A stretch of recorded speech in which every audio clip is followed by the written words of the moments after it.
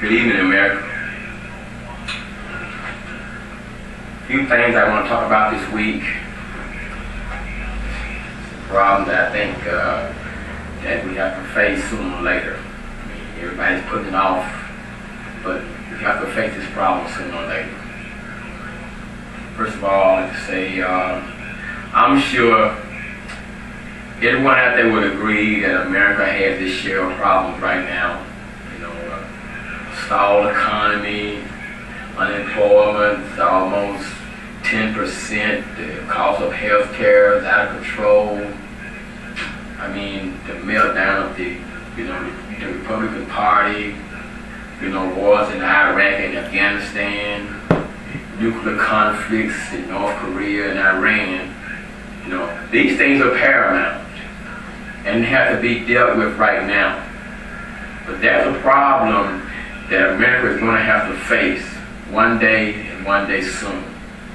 This problem is called racism.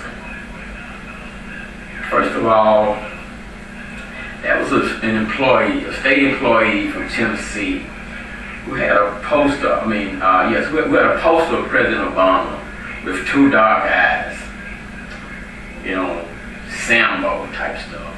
And when she was caught, she said, and I quote, with a straight face, "That is not how I really feel about the president." Sure. Then there was this brain dead guy who posted on his Facebook page, he was talking to a friend of his, and that was a gorilla who had recently escaped from a local zoo where he lived. And he said this gorilla was probably one of First Lady Michelle Obama's relatives. And this guy thought that no one would see this but his friends. Wow. Is this guy ready for Harvard or what? I grew up in the 60s. And I saw this thing from the beginning. And that's where I think we need to start to bring this thing to an end. Let's face it, America. Someone has to say this. The first Constitution had racial overtones. That's what got things started. This problem has to be analyzed by educated, smart people with morals.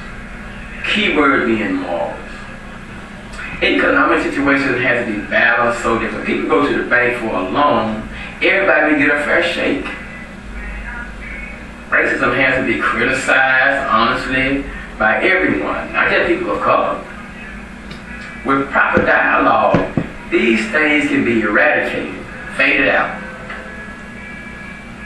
If we do the right thing in America, all the good things that are inside of most of us can be galvanized, and we can become harmonious. That's what we want, right? People with hatred inside should be indicted and judged by the supreme judiciary. This climate has to be killed. It should be lashed out and considered malignant. In order to navigate our way out of this climate, racial statements should be considered obnoxious. They're paralyzing. There should be a quest to eliminate this rage. The scheme we should follow should consider these tendencies un-American.